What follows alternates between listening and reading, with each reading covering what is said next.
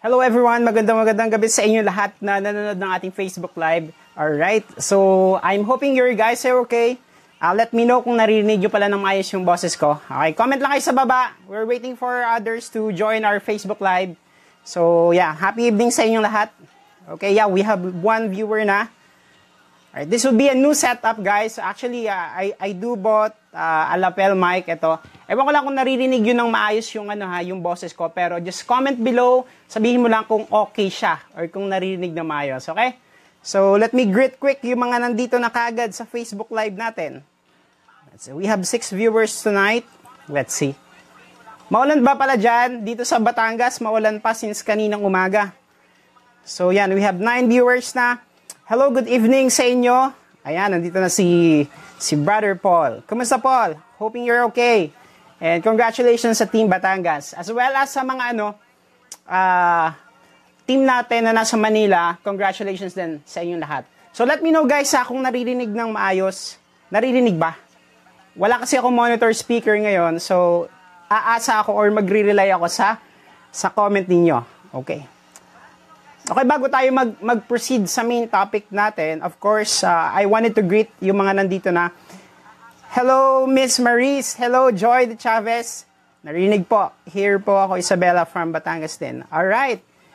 Good evening sa'yo, Joy. And of course, dito sa Batangas, maulan pa since kanina. I'm hoping na okay yung weather dyan. Hello, Miss Angie Patotoy. Sir Chris Sales. Hello din. Patricia Solis. Ayan. Sino pa ba? Bago kasi yung setup, kaya medyo narilito ako ngayon. And hello din. Sino pa? Mga nandito. Ayan, Sir Bobby, one of my leader from Taiwan. Congratulations pala, sir. And of course, thanks for, actually hindi man thank you, but congratulations for upgrading your second account into Platinum. Mas malaking kitaan, sulit na nakita or sulit na income. Ayan, and asahan nyo na by the coming weeks pa, mas malaki pa yung magiging output natin dito sa business na to. Alright? So, sino pa? Sobrang dami na kagad ng mga nanonood. Well, before we start, let me introduce myself first para sa mga hindi nakakakilala sa akin. Well, I'm Jayvee Respeto and I'm a full-time Frontrow member and I'm centering dito sa Lipa, Batangas office natin. So, isa sa mga avenue ko ng pag-train at pag-equip ng mga members natin, distributors all over the world ay etong ganitong strategy, which is yung Facebook live training. And tonight, kung bago ka pa lang na nakakapanood itong Facebook live training, well, you're in the right place, you're in a perfect time. Kasi ngayong gabi, I promise you na napakarami mong matututunan sa Facebook live natin. Okay? So, please comment your team and your location. Sabihin mo lang dyan sa baba. And then, mamaya, I'll do a shout out para sa inyong lahat. Alright? So, ayan. Meron pa dito mga new attendees. Mary, May, Roldan, si Rosemary, si Sir Freddy. Ayan, one of my customer din before. Hello, Sir Nelson Bergonia. Oh, congratulations po pala sa inyo. And of course, kay Ma'am Melody na nasa Qatar ngayon. And hello din, Reyna Lee Montefalcon, thanks for joining. Same with Ma'am Cynthia. Wow, congratulations po sa pay-in niyo this coming Sunday. Same with Julian Myra. Ay, hello Tita Myra Manhares. Nice seeing you po sa Facebook Live natin. Hello din Renren. And sino pa ba? I think wala na. Siguro mga hindi ko pa nabanggit, mamaya na lang. Okay. So, ang pinakamagiging topic natin, siguro let's start na. Okay? Ang pinakamagiging topic natin tonight is about inviting. Okay? Alam ko, most of you guys are very excited for this topic kasi etong topic na to, or itong skill na to, actually isa sa mga pinaka-dapat na matutunan mo or pinaka-mamamaster mo dapat. Why? It's really, it's because kapag marunong kang mag-invite, of course, magkakaroon ka ng prospect. Magkakaroon ka ng mga prospect, and then invites, of course, possible na pay-ins. Kapag meron kang pay-ins, of course, you have income sa business natin. And para talagang makakuha ka ng malaking income dito sa Frontrow, dapat you continue on inviting. So actually, hindi lang yung mga nag-uumpisa dito, hindi lang sila yung nag-i-invite. Pero even yung mga matatagal na, they keep on doing the inviting. And tonight, I'll be sharing some basic and advanced strategies kung papaano mo magagawa ng maayos yung inviting. Are you guys excited? Just comment below. Sabihin mo lang kung excited ka. Okay? So, before we proceed medyo marami tayo ngayon viewers. So, hindi ko na kayo may isa-isa guys, pero just leave a comment dyan. Sabihin mo lang kung taga saang lugar ka, and kung taga saang team, and sabihin mo kung excited ka. Kasi tonight, this would be a value-filled Facebook live training, okay? So, yan yung pinapangako ko sa inyo lahat. Okay? So, siguro, umpisahan na natin. We have 31 viewers. So, let's start. Wala akong slides pala na ipinprepare ngayon. Unlike yung my previous Facebook Live na palagi ako nagpiprepare ng PowerPoint. Pero ngayon, I'm doing a different view. Kumbaga, different iba talagang approach. So, I have my lapel mic and then may camera sa harapan ninyo. And then, I'm monitoring on my laptop. So, may mga sinusubukan kasi akong iba't ibang mga strategy para mas maging interactive yung Facebook Live natin. Pero of course, ngayon gabi magda-dive in tayo sa understanding or deeper understanding yung mga ways on how you can invite prospect. Okay? Thus, inviting really important. Of course, alam ko ang isasagot mo dyan is, yes, inviting is really important. Kagaya na nabanggit ko kanina, kapag mayroon kang invites, of course, magkaka-prospect ka, magkaka-pending ka, and kapag mayroon kang prospect, pending, mayroon kang aasahan na pay-in. Okay? So, inviting is actually, isa to sa mga parang dugo, okay, ng negosyo natin. Kapag marunong ka mag-invite, kapag magaling ka mag-invite, of course, dyan ka talaga kikita ng malaki. And ngayon ngang gabi, ang ituturo ko sa inyo ay yung mga basic and of course advanced strategies kung paano mo magagawa ng maayos itong pag-invite. Pero let me remind you guys na sa lahat ng mga nanonood dito that inviting is an art. Siguro palagi mo tong naririnig sa mga NDOs, naririnig mo to kay upline, naririnig mo to sa mga mentors natin, sa mga trainers natin. Palaging sinasabi sa'yo, inviting is an art. Meaning to say, pwedeng yung strategy na applicable sa akin at nag-take effect sa akin, pwedeng nung ikaw yung gumawa, hindi ka nagkaroon ng result na kagaya ng sa resulta ko. Okay, let me break it down para mas maging malinaw. Let's say for example, pumunta ka sa isang museum, halimbawa, 4 kayong magkakabarkada, and then pumunta ka ngayon sa isang art exhibit na lang. Now, pagpasok mo doon sa art exhibit na yun, of course, napakaraming mga paintings. Okay? So, kayong magkakabarkada, of course, since mahilig kayo sa painting, syempre, titingnan nyo yung mga nakapaskil doon na painting doon sa art exhibit. Okay? Pero let me guess, maaaring ganito yung mangyari. Maaaring ikaw, meron kang isang picture or isang painting na gandang-ganda ka. As in, yung tipong talagang type mo yung painting na to na sa isip mo, eto na yung pinakamagandang painting sa loob ng exhibit. Okay? And then, nung itinuro mo ngayon sa mga kasama mo, sa 3 mong kabarkada, sabi mo, pre or Pards, tingnan mo tong painting na to, napakaganda. Pero nagulat ka sa reaction ng 3 mong kaibigan. Bakit? Kasi nung tinignan nila, sabi niya, ay, maganda ba talaga yan? Parang ang pangit naman. Parang mas maganda to.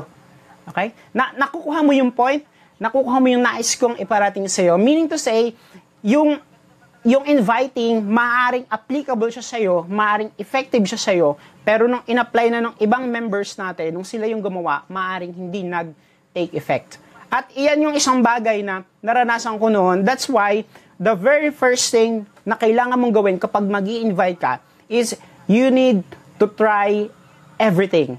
Meaning to say, kailangan talagang gawin mo lahat ng mga paraan ng pag-i-invite. So, ano ba yung iba't ibang paraan ng pag-i-invite? Let me share you my personal experiences. So, ito yung mga bagay na sinubukan ko dati nung nag-uumpisa pa lamang ako. I actually do flyering. Sino dito yung mga gumagawa ng flyerings? So, ako, nagpa-print ako ng template, tapos kinat ko, and then may contact number ko, and I do flyering. Namimigay ako ng flyer. Actually, natatandaan ko, pag lumalabas ako nun sa trabaho ko, syempre, nahihiya pa ako dun eh. Pag lumalabas ako sa trabaho ko, meron akong ilang pirasong flyers, let's say 20, 30 to 50 pieces. So, nag-aabang ako sa Robinsons Mall, tapos namimigay ako. And then, kapag alam ko na labasan na ng mga coworkers ko sa dating kong company, tumitigil na ako sa pamimigay. Of course, bakit? Kasi medyo nahihiya pa ako noon. Pero ang main point ko doon is sinubukan ko. Okay? Sinubukan kong mag-flyerings. Now, tanong, as JB, may napapayin ka ba dyan? Actually, good news. Wala. Wala akong napapain sa pamamlayers. That's why, nag-isip ako ng bago. And alam mo kung anong bago kong naisip na strategy I make a layout, nagawa ko ng layout para magpa-print ng business card. So yun, after kong mag-flyers, wala akong naging resulta doon. Siguro nakapamigay ako ng almost 100, 200 pieces ng flyers. And then, sabi ko, parang wala ata. So, I would try everything naman. Or I would try a different approach naman. So, sabi ko, magpapaprint na lang ako ng business card. Kasi parang mas makulay yung business card, diba? Sa photo paper ko pa yun, pinaprint yun yung tanda ko. Kasi yung napansin ko dati, kapag flyers yung binibigay ko, diba, papel lang siya, tapos black and white. Usually, yung mga naabutan ko, titingnan lang saglit, and then gagasumutin na, and then itatapon. So, ganun yung nangyari sa akin. So, sabi ko, bakit kaya nila tinatapon? Dahil ba sa layout? Dahil ba black and white? So, sabi ko, sige, magta-try ako ng business card. So, nagpa-print ako ng business card, mga nasa, I believe, 200 pieces yon.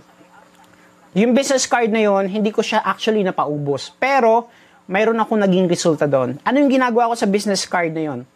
Every time napapasok ako sa work ko, sa call center, meron ako mga nakakasabay na mga babae, lalaki na meron mga dalang brown envelope, yung plastic, tas brown envelope sa loob. So kapag meron ko nakitang gano'n, iisa lang bagay pumapasok sa isip ko. Alam mo kung ano? Lagi ko naisip na alam ko mag-a-apply ito ng trabaho. So ang gagawin ko, lalakad ako na mabilis, sasabayan ko sila, and after that, aabutan ko ng calling card. So ganun ko ginawa yun. Nagka-resulta ba ako doon? Yes, nagkaroon ako ng pay-in doon, 2. Halos tanda ko. Yung calling card ko na yun, hindi ko na paubos, pero nagkaroon ako ng pay-in na 2. After noon, marami pa akong iba't ibang strategy na ginawa. Nagsubok din ako manglibre sa mga kaibigan ko. Ano yun, yung free lunch. So, niyaya ko sila sa kainan. Of course, nung busog na, tanong, pag busog na mga kaibigan mo, may invite mo ba sila? Oo, hindi. Of course, may invite mo na sila. Kasi nga, busog na. Okay? So, ganun ang ginawa ko. Pakain ko muna silang lunch. After noon, punta kami sa Big Bomb. So, may napapayin ba ako nun? Yes, may napapayin ako isa. Okay? And after noon, marami pa akong nag-group message din ako. Kinuha ko yung mga phone numbers ng mga classmate ko, ng mga high school and elementary friends. Sabi ko, tara, assemble tayo ng reunion. Ayan, yan yung mga strategy ko eh. So, kinuha ko yung mga numbers sila, kinontak ko sila sa Facebook, and then after noon, sinesendan ko na sila ng mga message about business, about Frontrow. And ang tanong, may naging resulta ka ba? Wala akong naging resulta doon, wala akong napasali. Okay? Pero marami akong sinubukan, halos iba't ibang strategy talaga. Now, Apps JB, ano yung gusto mong maging, or ano yung pinaka-main point mo ngayong gabi? My main point in here is, you need to try everything. Pag sinabing everything, as in lahat ng paraan ng pag-invite, number 1, as long as it's ethical, as long as hindi ka nanloloko ng tao, okay? As long as you're not misleading people. Okay, lagi mong tatandaan, guys, na ikaw na nanonood ngayon, na kapag nag-i-invite ka, as much as possible, wag kang magmi-mislead ng mga invite mo, or wag kang manloloko. Okay? Wag mo sasabihin na eto trabaho to. No, it's not a work. It's a business. Okay? Pwede mo sabihin na part-time project or part-time business. Or pwede mo sabihin na new project. Basta bagong pinagkakaabalahan mo. Basta wag mo lang i-claim na this is a job or this is a trabaho. Okay? Para hindi mo ma-mislead yung tao na may invite mo. Alam mo kung reason kung bakit importante na hindi mo mawasak yung trust niya. Okay? Kasi bakit? This is a long-term business. Meaning to say, ang hahanapin mo dito ay mga long-term business partner. Paano siya magtitiwala sa iyo kung sa una pa lang nasira mo na yung tiwala niya? Gets mo? Minislead mo siya, di ba? Sabi mo, punta kayo ng birthday party, wala namang birthdayhan. Okay? Yung mga ganang strategy, actually, nag-work siya before. Okay? Pero the people now are getting smarter. Alam na nila yung mga ganong strategy. All you need to do is to be direct. Actually, ngayon, napakaganda ng company natin. Pag sinabi mong front row, front row talaga, sige.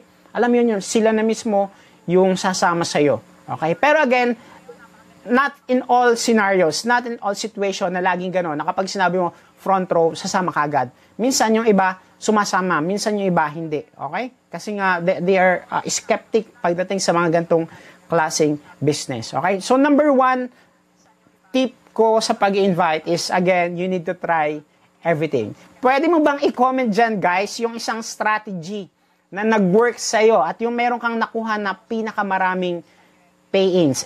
I-drop comment mo lamang dyan. Sabihin mo kung yan ba ay pamumusakal, kung yan ba ay, alam mo yun, pamamlayers, business card, kung yan ba ay group message or pag-schedule ng invite through Facebook, sabihin mo lamang dyan. Yan, may mga nagko-comment dito, sabi nila, form method. Yes, si Sir Charlie. So, sa kanya nag-take effect yung form method. That's good, that's good. I-comment mo lang dyan kung ano yung pinaka-effective na paraan mo.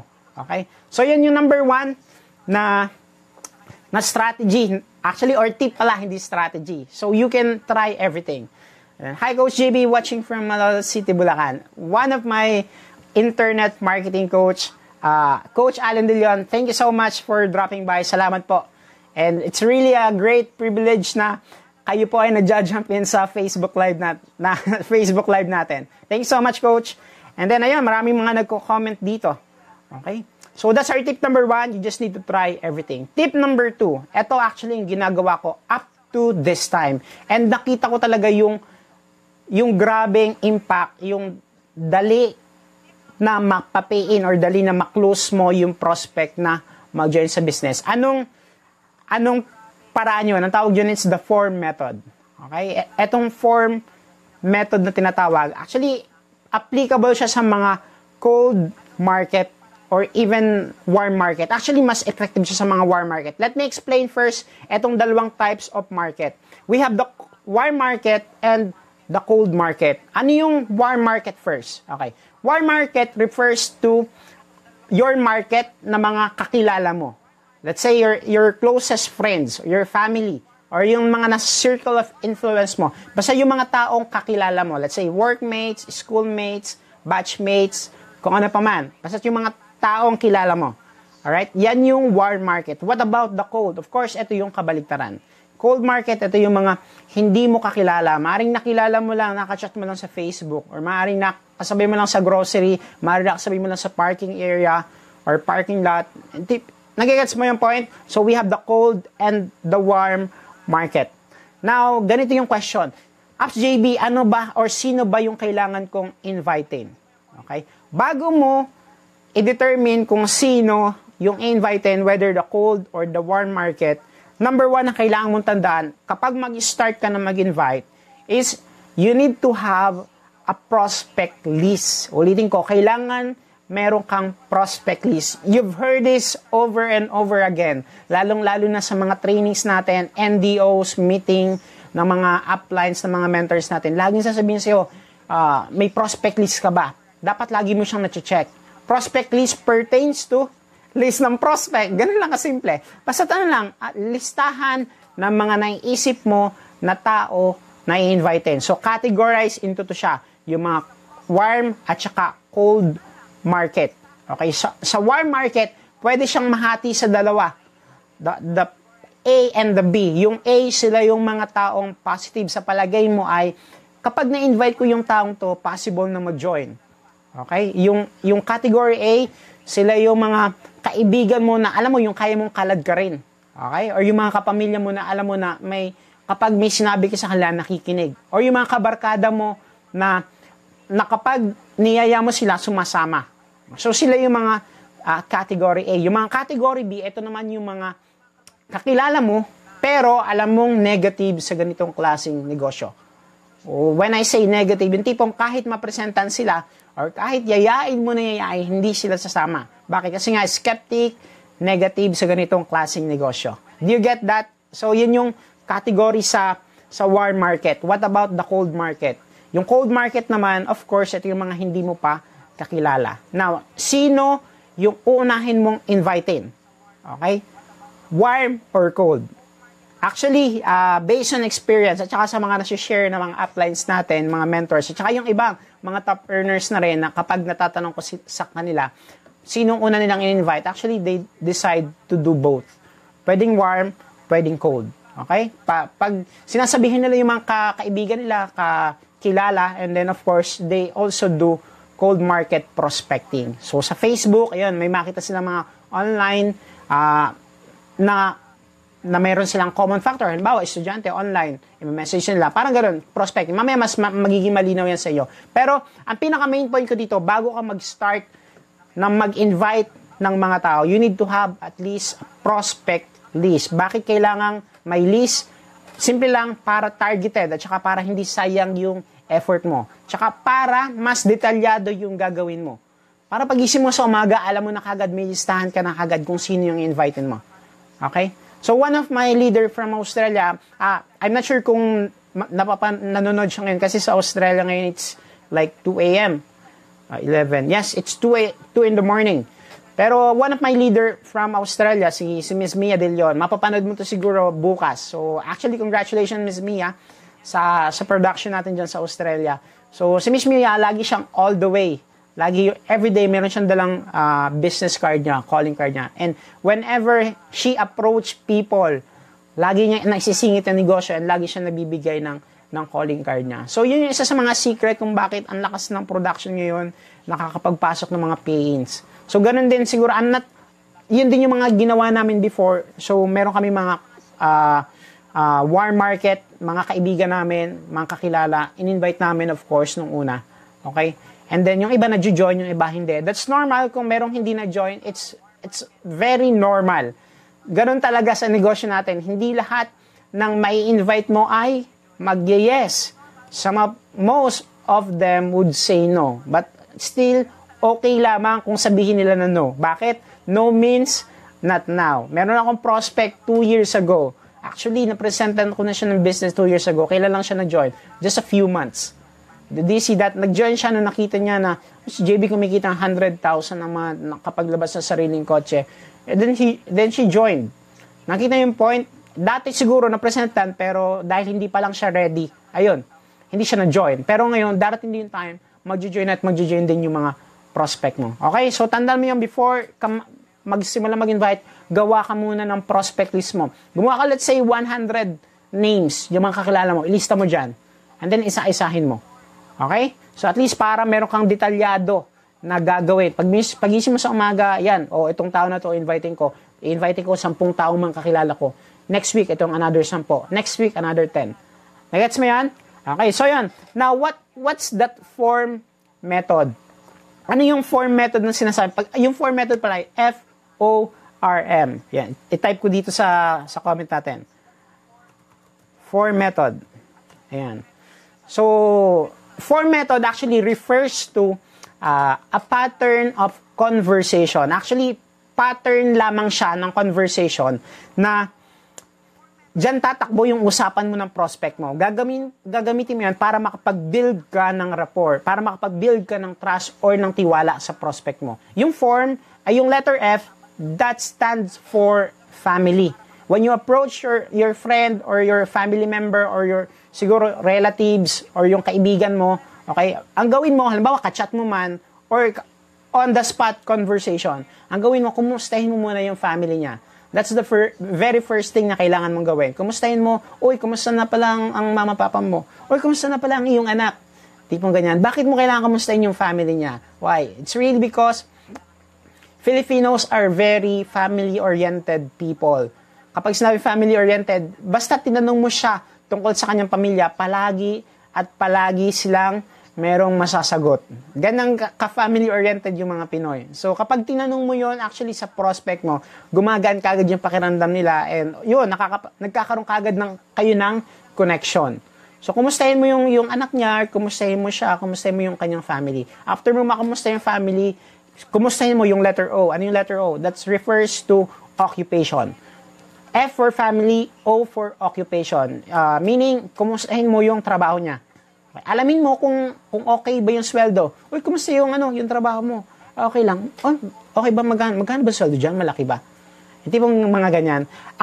Ang pinaka purpose mo kung bakit mo tinatanong yung bagay na yan, yung about sa trabaho niya is para malaman mo kung number 1, kung okay ba yung sweldo niya, kung sapat ba siya, or kung talagang nakakatulong ba sa family niya. Kung siya ba ay okay sa kanyang trabaho, or siya ba ay nahihirapan, or siya ba ay naiinis sa boss niya. Tipong tipong ganyan. Ang kailangan mong malaman is kung meron siyang problema sa trabaho niya. Bakit? Kasi later on, magiging solution provider ka. Ang kailangan mong mahanap talaga sa kanya is yung problem niya. Kung merong problema. Halimbawa naman, estudyante pa lang. Pero, syempre, estudyante pa lang, hindi pa yan nagtatrabaho. Pero, tanongin mo yung about sa family. After nun, tanongin mo about yung sa school niya. Uy, kumusta? Saan ka kumukuha ng baon? Sabi mo, ay, actually, hirap nga ako sa baon ko. Tapos yun, alam mo na-distinguish mo na kagad kung ano yung problema nung kaibigan mo yun. Ano yung problema niya? Kulang siya sa baon. Or kung yung kaibigan mo naman, empleyado na, tanungin mo, ay, kumusta yung bigayan dyan sa pinagtatrabaho mo yan? Okay ga, nakakaipon ka ga?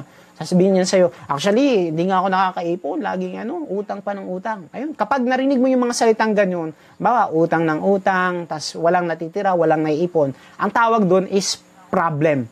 Meaning to say, magkakaroon ka ng entry point para later on, maipasok mo yung opportunity or yung business, yung front row sa kanya. Kailangan mo ma-distinguish kung ano yung problem niya. And then yung letter R, tanungin mo yung about sa recreation.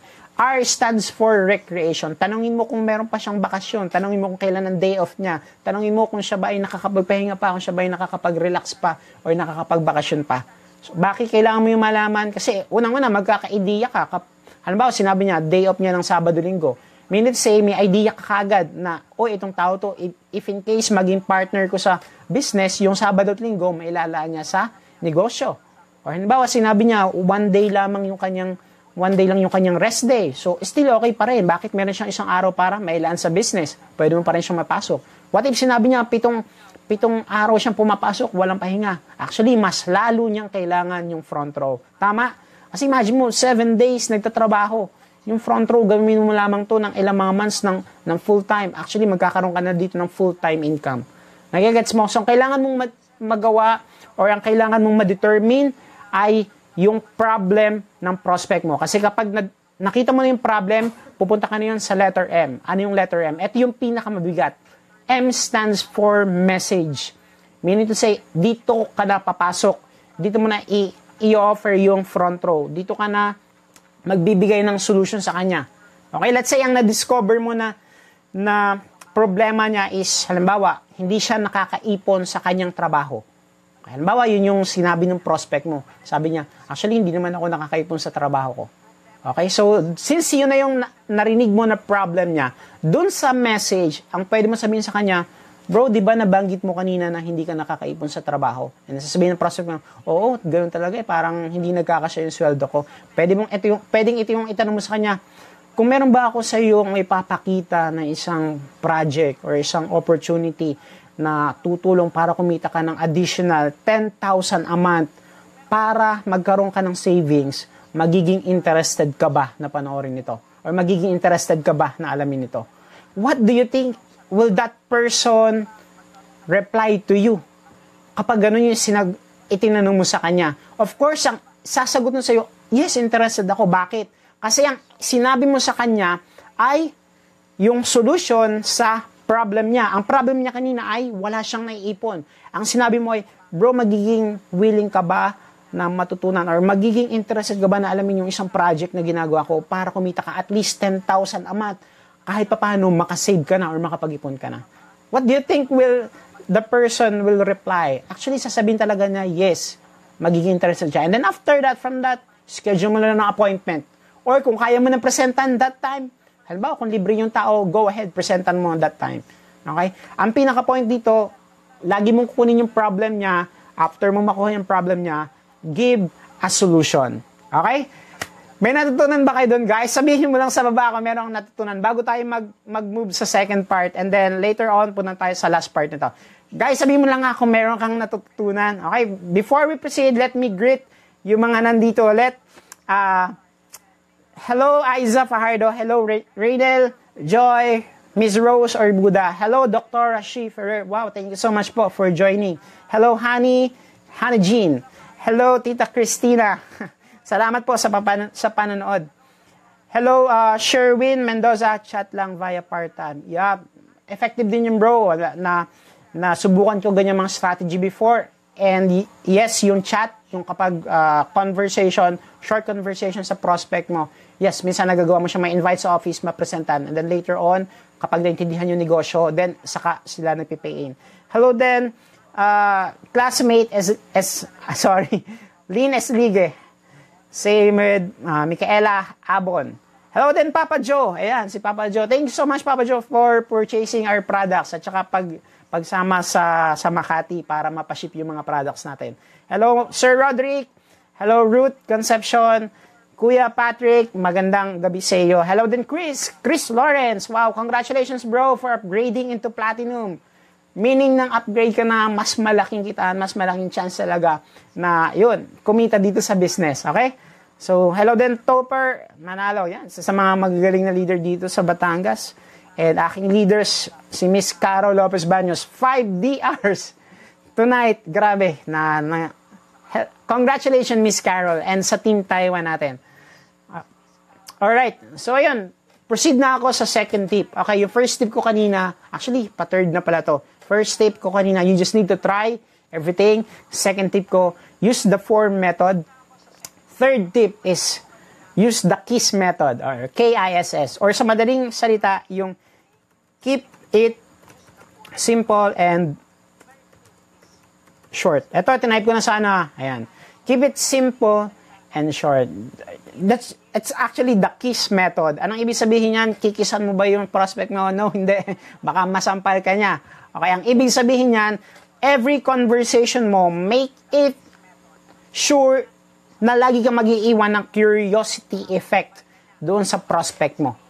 Okay? Ano yun? Basta, halimbawa sa chat, magka-chat kayo, kinumusta mo, nag-form method ka, later on, sinabi mo sa kanya, bro, meron ako sinisimulan na isang project na eto, kumikita ako dito ng at least 2,000 per week.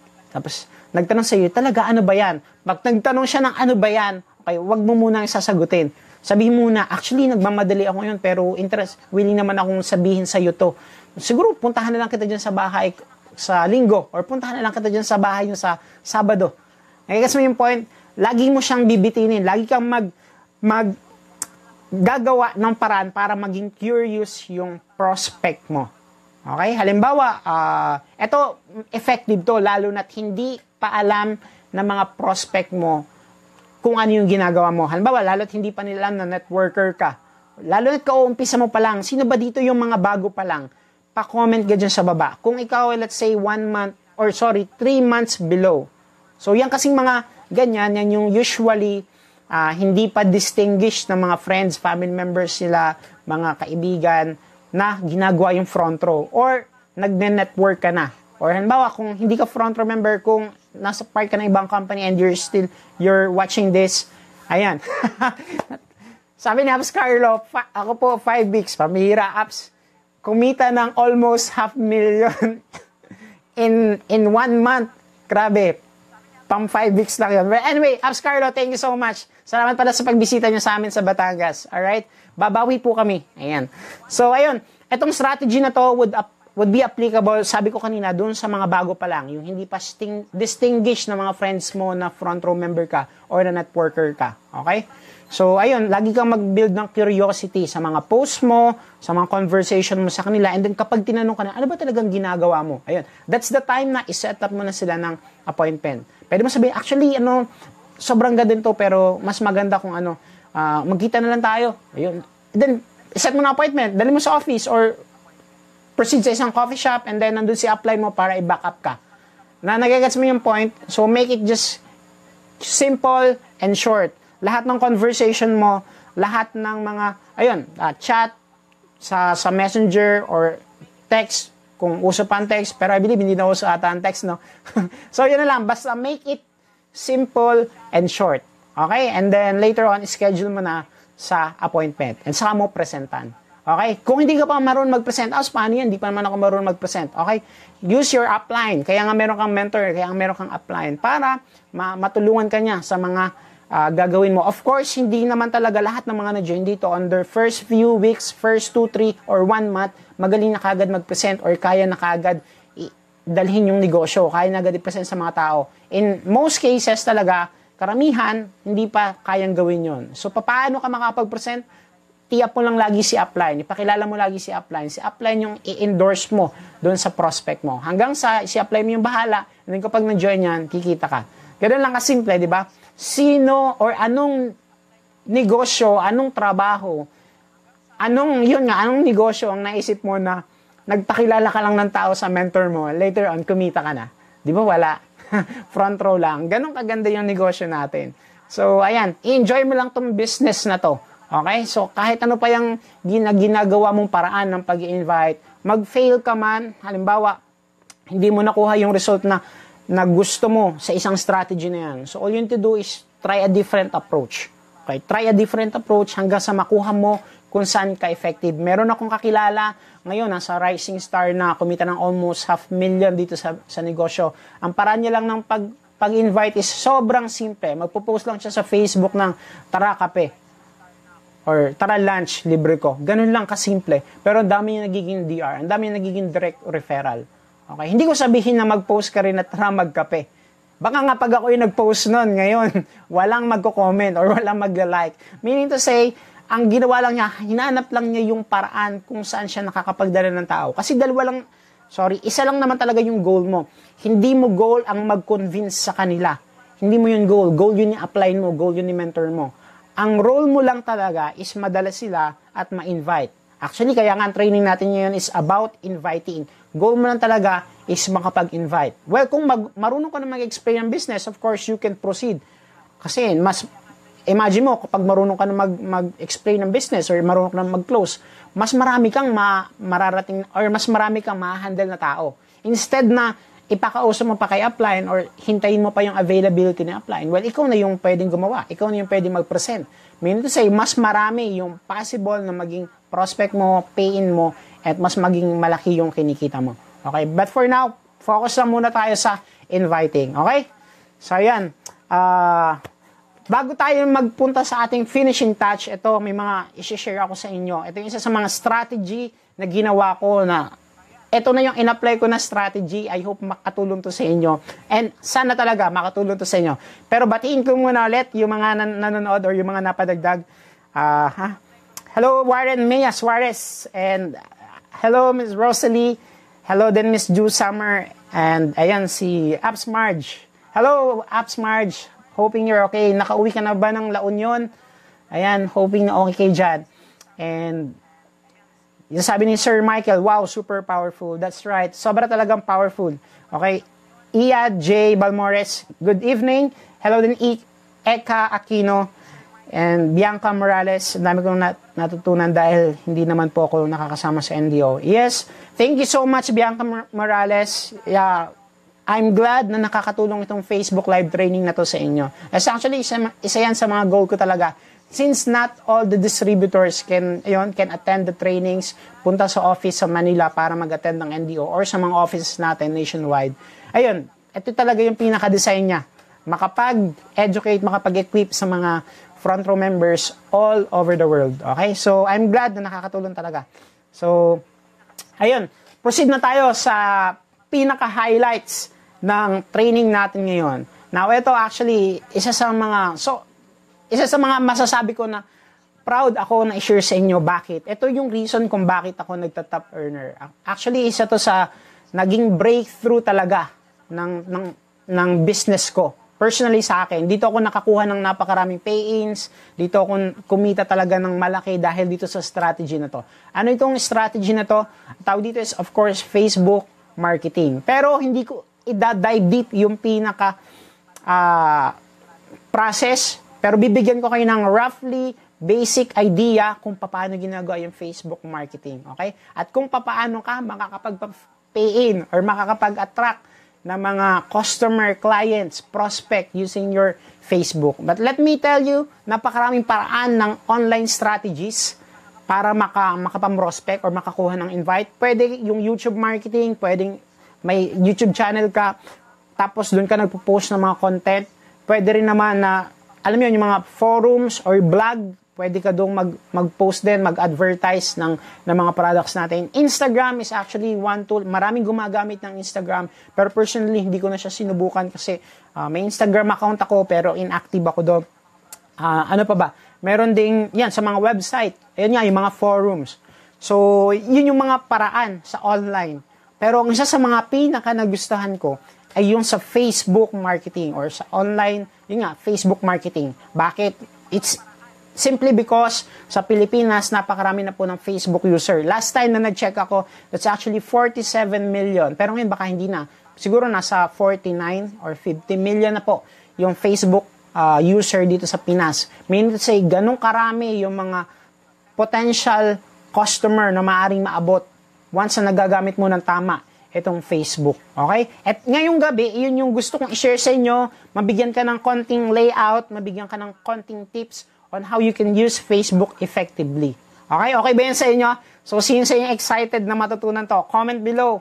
Ayan. So, the very first thing na kailangan mong gawin para ma-optimize yung Facebook mo at magamit mo to promote your business at magkaroon ng resulta dito. Ito yung tatandaan mo ha. Kailangan gawin mo to. Number one thing you need to do is to always clean up your Facebook account. Para mas maintindihan mo ganito. Kailan ka naglilinis ng bahay? Kapag ba dumating na yung bisita or bago pa lang dumating yung bisita? Ulitin ko, kailan ka naglilinis ng bahay mo? Let's say may bisita ka or meron kang iniimbitahan sa bahay mo. Kailan mo lilinisin ang bahay? Kapag ba nandyan na yung bisita mo or bago pa lamang siya dumating? Okay. Alam ko yung sasagot mo, of course, very kitang-kita, obvious naman. Kailangan mong linisin muna yung bahay mo bago dumating yung bisita. Bakit? Of course, nakakahiya naman kung nandyan na siya, saka ka palang maglilinis. Tama? Okay. So, ang kailangan mong gawin for you to optimize your Facebook profile at maging siyang parang business design profile, kailangan mo munang linisin yung Facebook account profile mo. Ano yung kailangang linisin? Paano Apps Jayvee linisin? Number one, make sure na okay yung about section mo, yung cover photo mo at profile photo mo, dapat okay yan. Dapat yung profile photo mo dapat hindi paborito mong pusa. Huwag kang maglalagay ng cover photo profile picture na ganon. Kahit pa mahilig ka sa hayop or sa pet, wag mo ilalagay doon, okay? Huwag ka rin ilalagay dyan ng baby. Bakit? Imagine mo kung baby yung nakalagay, tapos nag-message ka sa isang tao. Pag message mo, hi, hello, meron akong business na ina-offer. Tapos makikita baby. What do you think ano yung isipin nung prospect? Isipin niya, ano to, sanggol, nagninegosyo. Nagigets mo yung point? So, say, dapat yung profile picture mo, yung cover photo mo, dapat actually something na naka-align sa goal mo na mag-succeed sa business na to. So, make sure yung profile photo mo okay. Bawa, yung naka-corporate attire ka, tapos magpa-picture ka ng isa. Or, yung cover photo mo, picture ng team. Or, bawa, your dream car, or kung ano man. Tapos nandun ka. Nagigets mo yung point? Para once nag-add ka na ng friends, once na nagdagdag ka na ng friend, or nakipag-chat ka na sa mga possible prospect mo, at least yung unang image nila na makikita, may impression na kagad sila. Wow, this person is professional. Or this person is alam mo, business-minded talaga. Businessman, businesswoman. Nagigets mo yung point? So, kailangan mo linisin muna yung tatlong bagay na yan. Yung about section mo, yung photos, yung cover photo, yung sa about section mo, ayusin mo yung affiliation mo. Kung nagwo-work ka, ilagay mo dyan yung trabaho. Kung saan ka nagtatrabaho. Okay? Kung hindi ka naman nagwo-work, basta wag mo ilalagay dyan yung mga sa Krusty Krab. Wag mo nilalagay yon. Okay? Nagwo-work sa Eddie sa puso mo. Ayan, nagwo-work ka sa... Nagigets mo yung point? Okay? So, say, just be realistic doon sa mga isusulat mo sa about section. And, eto pa, isa sa mga ma-advise ko, kapag nag-edit ka na sa about section, lalo na't bago ka pa lang, wag mo munang ilalagay na front row. Okay? Wag mo munang ilalagay na works at Frontrow International. Wag. Kasi nga, bakit? Di ba, ang isang effective nga na paraan ng pag-build or pagkuha ng mga prospect ay to build curiosity. Okay? Meaning say, papakuriousin mo yung mga tao sa ginagawa mo. Paano sila maku-curious kung nasa about section mo, you work at front row? Yung kita kagad nila. So, ang ang advice ko sa iyo, wag mo muna ilalagay dyan. Siguro later on lang, after 6 months mo sa business, kapag kita ka na nila na ginagawa mo talaga yung front row. Pero for the meantime, kung bago ka pa lang, wag mong ipapublish or ipapaskill muna na front row ka kagad or nagne-network ka kagad or yan nga, gumagawa ka kagad ng ganitong negosyo. Bakit? Nawala na kagad yung excitement ng prospect mo. Na-determine na nila kagad na front row member ka or nagne-network ka. Okay, so kapag nag-message ka sa kanila, alam na kagad nila. Ay, i-invite lang ako nito. Ay, kaya lang kami na-message ito kasi gusto lang ako nitong papainin, power. Nagigets mo yung point? So, yung about section mo, ayusin mo lang yung affiliate mo doon. Kung ikaw ay nag-work sa ganitong company, yun, that's good. Pero huwag mo na ilalagay sa front row. Nagigets yung point ko doon? Nagigets mo, natutunan ko yun sa isang online marketer din, Tanya Liza name niya. So, sabi niya, huwag mo munang iba-broadcast na front row member ka. Okay? So, yun. Pagkatapos mong maayos yung tatlong bagay din, about section, photo, and then, about section, cover photo, profile picture. Next mong ayusin is yung mga photo albums mo. Yung photo albums mo, make sure na wala ka dyan mga photo na, alam mo yun, na T-down, na kapag nakita ng prospect mo, isipin talaga bang negosyante to? Payaman. Baka hindi nila isipin na totoong professional ka. So, tanggalin mo na yung picture mo na nagiinom ka dyan. Ayan, tanggalin mo yung picture na, alam mo yon na nakanganga ka, yung kita ngala-ngala. Nagigets mo yung point? Basta make sure na yung mga photos na makikita dyan ay yung yung mga professional dating, yung malaki, maganda yung impact sa prospect mo. Yung mapiperceive nila, magkakaroon sila ng impression, wow, this person is really good. Wow, gusto kong i-follow tong tao na to. Do you get that? And then kapag na-okay mo na yung photo albums mo, the last thing na kailangan mong linisin ay yung mga postings mo. Yung mga pinupost mo sa Facebook. Okay? Again, lagi ko itong sinasabi sa halos lahat ng mga members ko, even sa mga hindi ko member, and then sa mga training na nagawa ko before.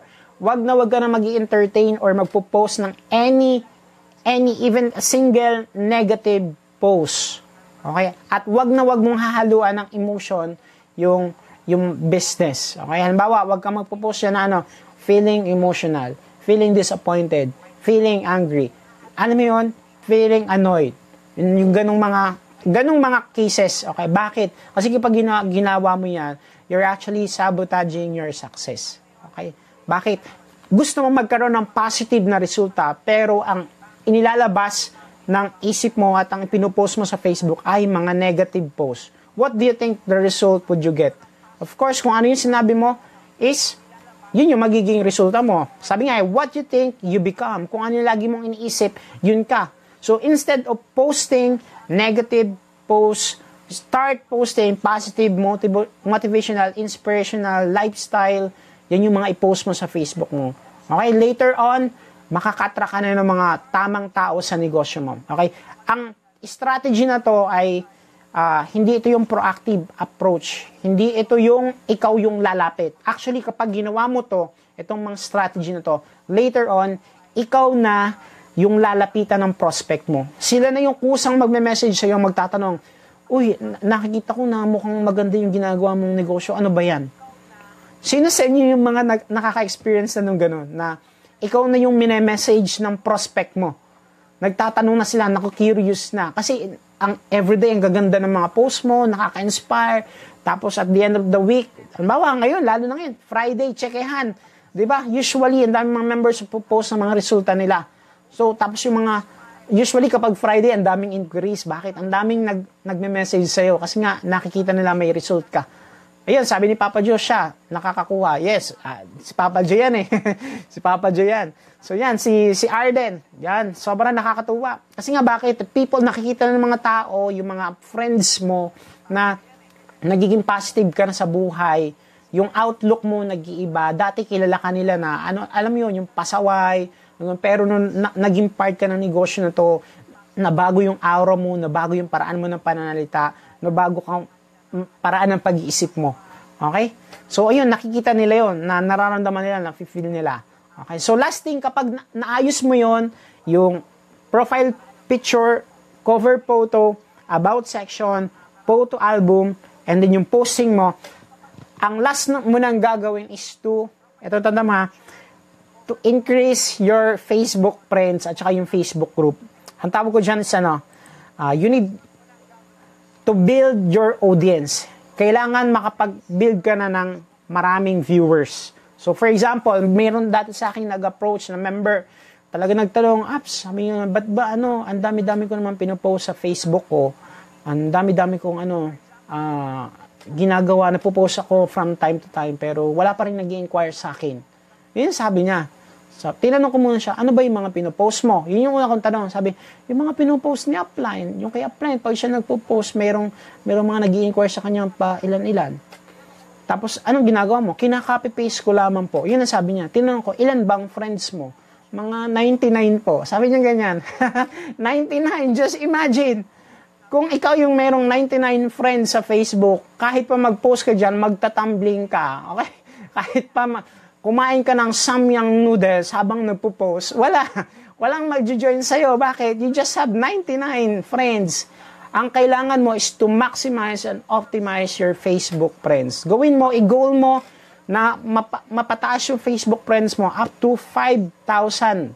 Ang gawin mo everyday, mag-add ka. Ito naging topic ko to sa one of my video trainings din, yun sa how to use Facebook to promote your business. So, ang naging advice ko doon is mag-add ka everyday at least 100 people.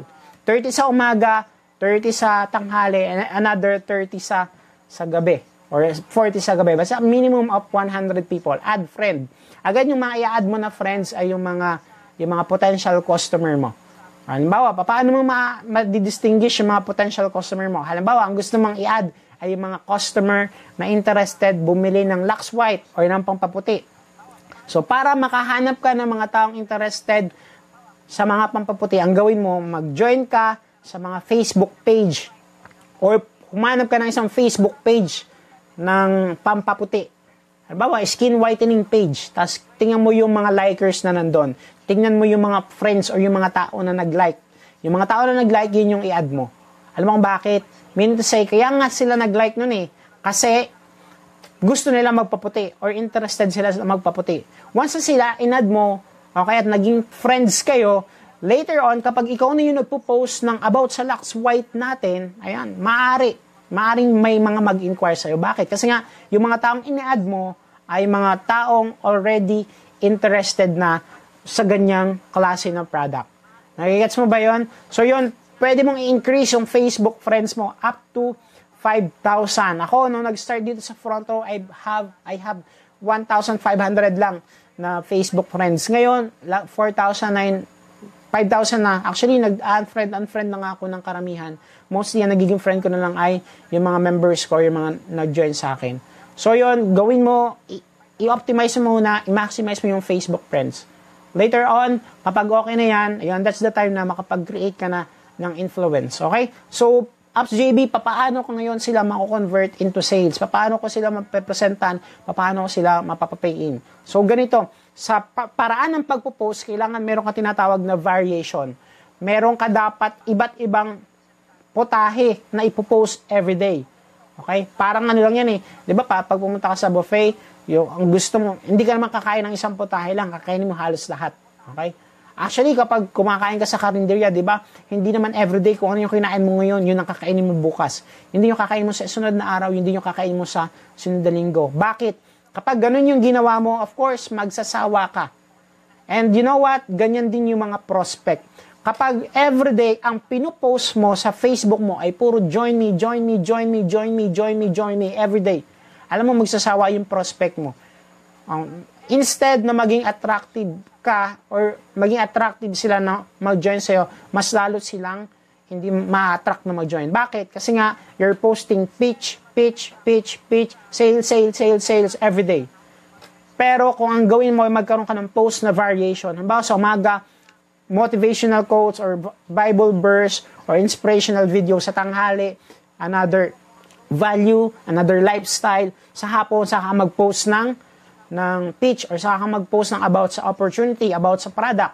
The next day, ganun din. Apps JB, ilang post ba kailangan sa maghapon? Actually, advice ng isang sa mentor ko, 3 to 5 posts maghapon. Yung 5, that's a good. 3, it's good din. Actually, 5 better. Ayan, 3 it's good.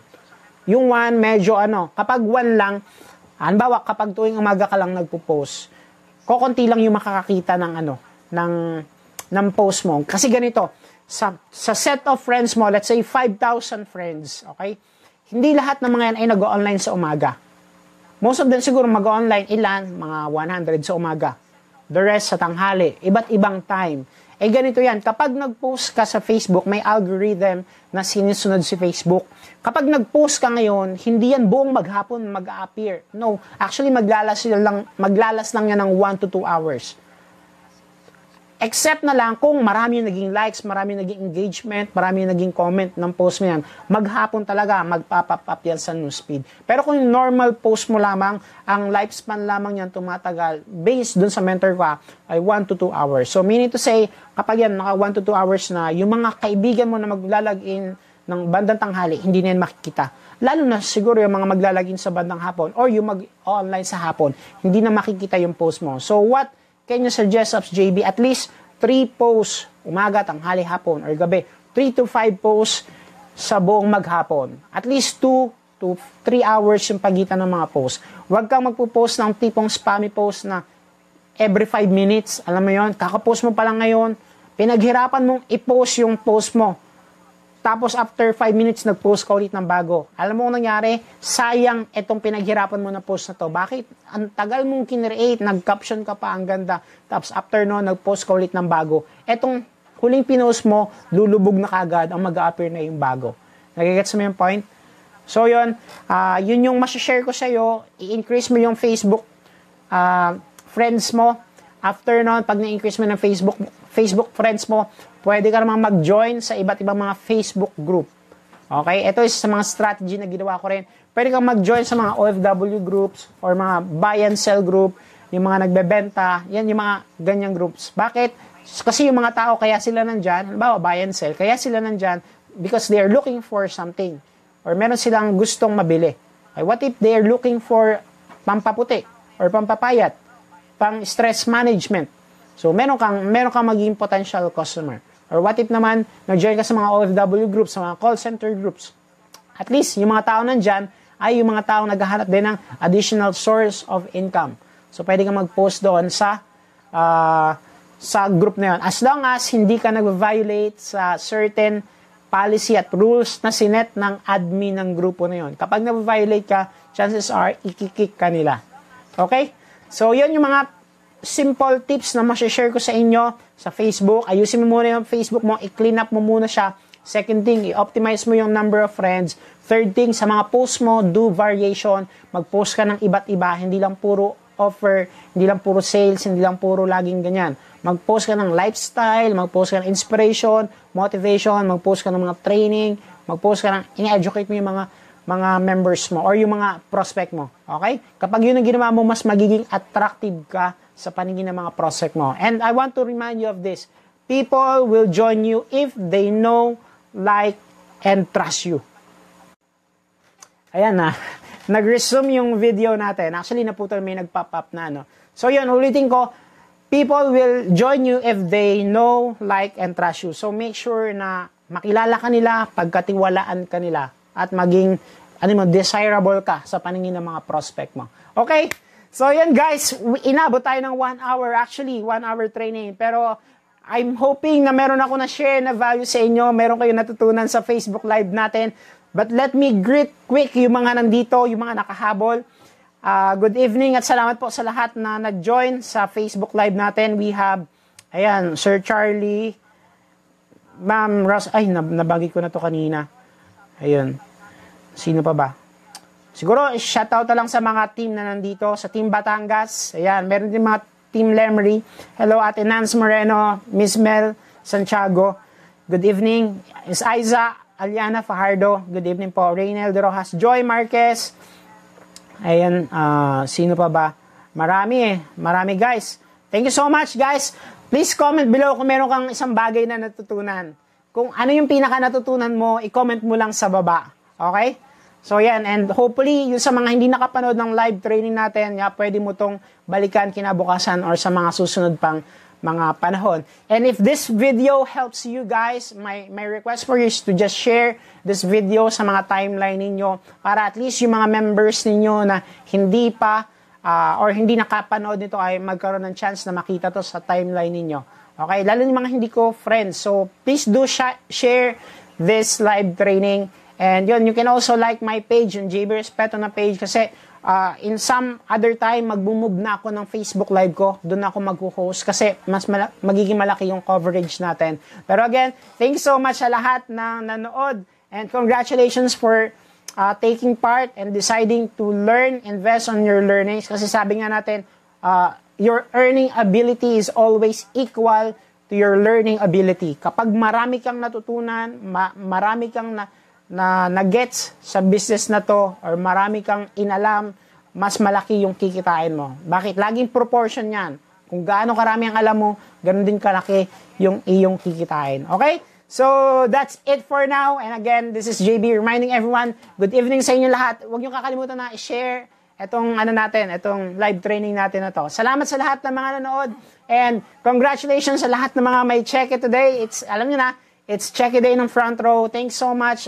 We thank the Lord for giving us this opportunity na magkaroon tayo ng business na kagaya nito, na we own our time, we own our income, and yun, napakaraming tao na natutulungan natin, na nababago din yung buhay, nabubuhay yung pangarap, nagkakaroon ng pag-asa sa buhay. And continue aspiring, guys. Ayun, I'm declaring blessed weekend sa inyong lahat.